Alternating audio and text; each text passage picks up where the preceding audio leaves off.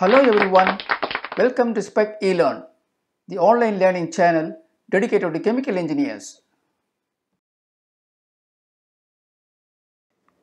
Chemical process safety, nitrogen blanketing system for storage vessels. In this video course, you will learn why is nitrogen blanketing needed, what is the design basis of nitrogen blanketing, what are the sources of nitrogen supply, nitrogen blanketing methods in chemical process plants. Please subscribe to the channel. By subscribing, you will motivate us to produce knowledgeable video content for you. So subscribe now before you forget. Nitrogen blanketing is one of the commonly followed safeguarding philosophy in chemical process plants to mitigate the risk arising from storage of hazardous liquids in storage tanks. Several hydrocarbons and petrochemical products are stored at atmospheric temperature. The vapor pressure at ambient temperatures of the stored products are typically very high and in many cases equal to or close to atmospheric pressure.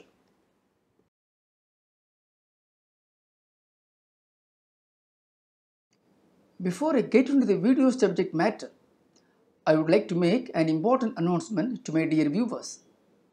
Your SPEC eLearn channel has started a new initiative called Channel Membership. The members joining the channel will get exclusive perks, which include members-only videos and question and answers, with priority on the published video content specially designed for your career advancement. An opportunity to learn skills and knowledge which are difficult to get or you will take years to learn otherwise in the workplace. Join now and support us. Click on the link given in the description below to join the channel. Thus, the vapor in the vapor space of the storage vessels has high composition of the product stored as shown in the figure below. Ingress of air into the vessel during maintenance or startup or breathing can cause the air vapor mixture concentration to reach the flammable limit. Hence, storage of such liquids presents a potential safety hazard. Ignition of air supply mixers and subsequent explosion in a confined space may lead to failure of any part of this equipment and piping. Such incidents have potential to release the hazardous liquids to atmosphere that can result in fire, human injury, fatality, and cause serious environmental issues. Not only from the safety point of view, but also from product quality point of view, nitrogen blanketing has proved to be a significant process step in pharmaceutical and food and flavor industries. The benefits include keeping the product moisture under control, preventing contamination and degradation, and preserving the product odor.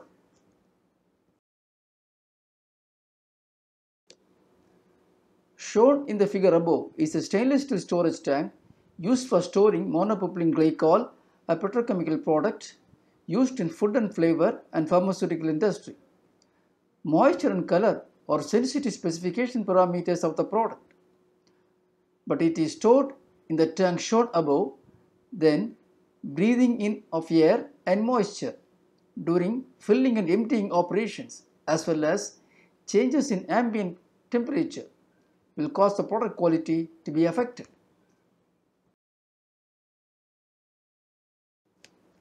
The process safety and quality issues explained above can be addressed by use of nitrogen blanketing. Process design of chemical process plant takes into consideration the safety and quality aspect driven nitrogen blanketing requirement right in the design stage. Nitrogen blanketing scheme design basis. Having understood the importance and benefits of nitrogen blanketing, how will you select the blanketing method? The method or scheme to be selected depends on the application. It is the process considerations that drives the selection of the most appropriate method, safety or quality. This is a chemical process safety related video, hence focuses on safety aspects of nitrogen blanketing in detail. I will touch upon the quality aspects very briefly for those who may be interested.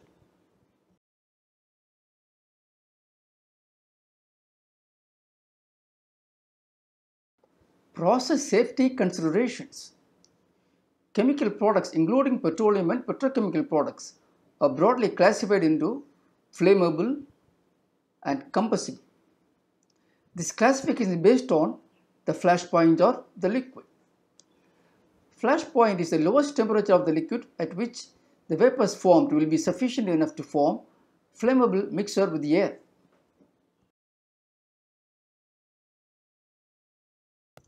This figure below presents the flash point temperature based classification of flammable liquids as per NFPA 30 code.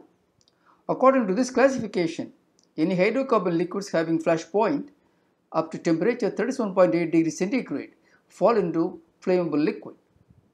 As per the figure shown, class 1 liquids are flammable. Note, there are three types of class 1 liquid: class 1A, class 1B, class 1C, based on the temperature ranges shown. The table below shows the flash point and boiling points of some of the hydrocarbon and petrochemicals. Based on the flash points, all are class 1 chemicals. Xylene belongs to class 1C, acetone belongs to class 1B, and pentane, propylene oxide and ethylene oxide belong to class 1A. Hence, all these products are flammable liquids, and storage of the liquid present considerable safety risk. In all the storage tanks containing flammable liquids, the vapor space in the tank is filled with this vapor. The composition of the vapor is in equilibrium with the liquid in the tank. In unprotected tanks, the breathing in will cause air to come into the tank, and breathing out will cause the flammable gases to escape into the atmosphere. In either case, flammable vapor is allowed to mix with air, creating potentially unsafe conditions. Even accumulated static charges in the tank is sufficient enough to ignite the air vapor mixture in the tank and cause an explosion. Hence, it is important from the safety point of view to ensure the vapor is not allowed to ignite. Well, how will it create a non-flammable atmosphere within the tank as well as outside the tank? To develop a scheme, understand first how flame or the fire is produced.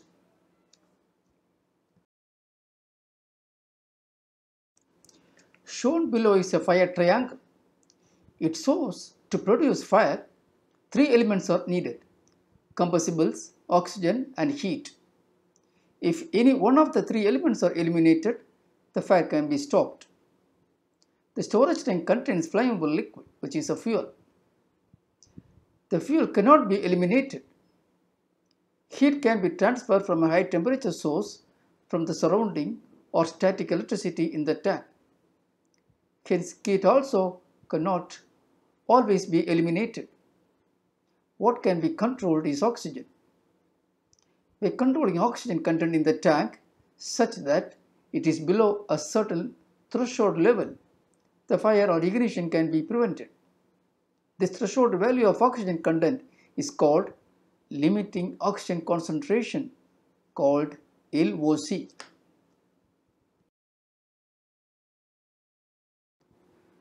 So what is limiting oxygen concentration? Limiting oxygen concentration, LOC, is defined as a limiting concentration of oxygen in the gas-air mixture below which the combustion is not possible, independent of the concentration of the fuel. It is expressed in percentage O2 volume by volume. It depends on the type of gas handled and is also a function of pressure and temperature. Shown in the table below is a LOC of some of the hydrocarbon and petrochemical products. Acetone has a LOC of 10% with nitrogen. Likewise, pentane and propylene oxide have a LOC of 10.8% and 5.8% respectively. The values of LOC are available with the National Fire Protection Association guide. As a rough estimate, LOC is approximately equal to lower explosive limit LEL. With LEL concentration, you can obtain the stoichiometric oxygen required for complete combustion of the gas. The LOC in a storage tank can be achieved by admitting into the vapor space an inert gas. The inert gas may be nitrogen or carbon dioxide. In chemical process industries, nitrogen is usually the inert gas used. It acts as a diluent to reduce the concentration of oxygen. If you have, for example, propylene oxide stored in a tank at ambient temperature as shown below, the vapor space will have mixture of PO and air and may be in the flammable range. LOC in PO air mixture is 5.8% volume by volume at ambient temperature. By adding nitrogen into the tank till the oxygen concentration is less than 5.8%, the mixture can be made non-flammable. This concept of nitrogen blanketing has been widely used in chemical process industries for storing flammable products.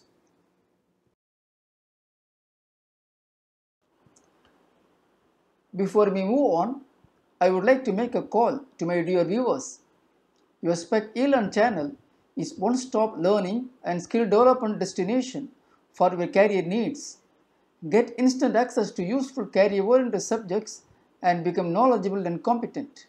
So do not forget to subscribe. Please press the subscribe button now. Sources of nitrogen. Having understood the benefits of nitrogen blanketing for reducing the safety risk associated with the storage of flammable liquids, let us move on to find out how nitrogen can be made available in chemical process plants for blanketing purpose. There are three sources of nitrogen supplied to the process plants. 1. In-house nitrogen production plants. 2. Pipeline supply of nitrogen gas by third party. 3. Use of site-based dedicated third-party installed nitrogen storage tanks with vaporizers. 3 technologies are commonly used to produce nitrogen having purity of greater than 99%. They are 1. Membrane separation technology, 2. Pressure swing adsorption, 3. Cryogenic air separation. Reliability of the nitrogen supply is very critical to ensure safety of the flammable liquid storage vessels. From this point of view, backup supply is needed in case of membrane separation and third-party nitrogen supply through pipeline. The usual backup arrangement is a liquid nitrogen storage tank installed by third party or nitrogen packs. Shown in the figure below is a nitrogen supply scheme for blanketing as well as for other utility services. Observe there are 3 sources of supply. The purity of the nitrogen is an important factor. It is usually greater than 99%, which is fit for all applications. Nitrogen blanketing methods.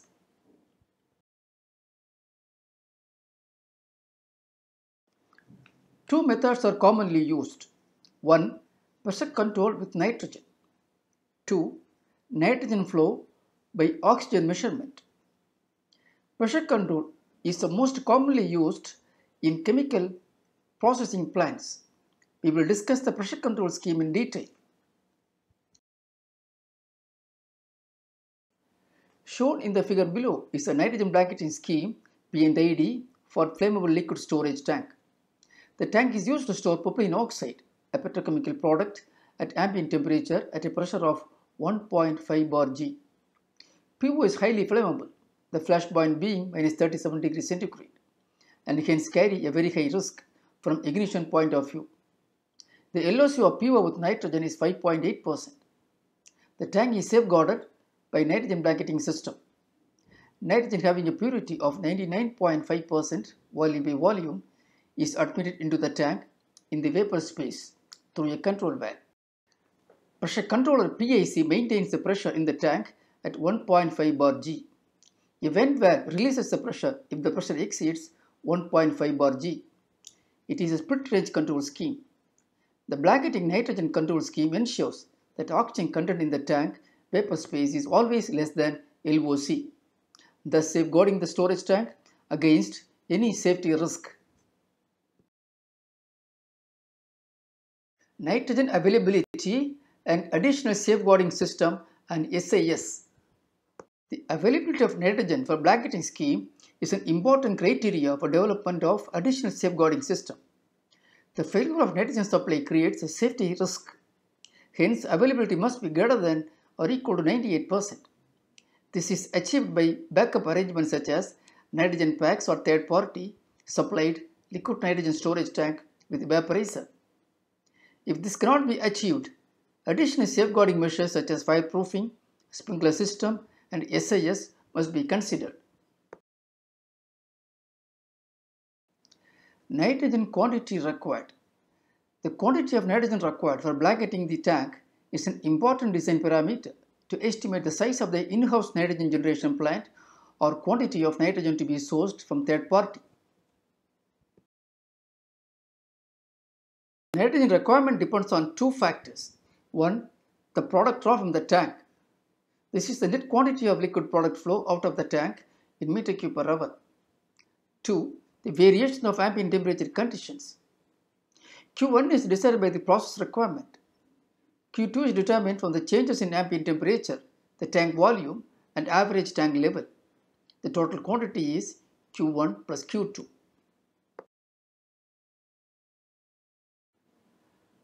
Blanketing scheme for quality. The nitrogen blanketing scheme for quality is similar to that for safety. Shown in the figure below is a product storage tank fitted with a self-regulating PRV for nitrogen supply to the tank. For blanketing, when the tank level drops during tanker loading or emptying, and when PSV to vent the gas from the tank when the tank level rises during filling. This method ensures that the tank vapor space is filled with inert atmosphere to maintain the quality of the stored product.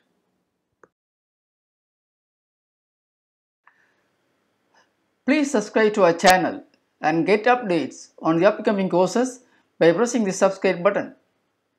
It will motivate us to produce free, knowledge-rich video content for you.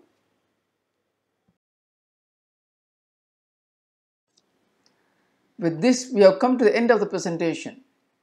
Please give your comments, if any, about this course after you finished viewing this video. Share with your friends and colleagues to reach out to large number of career-oriented professional students.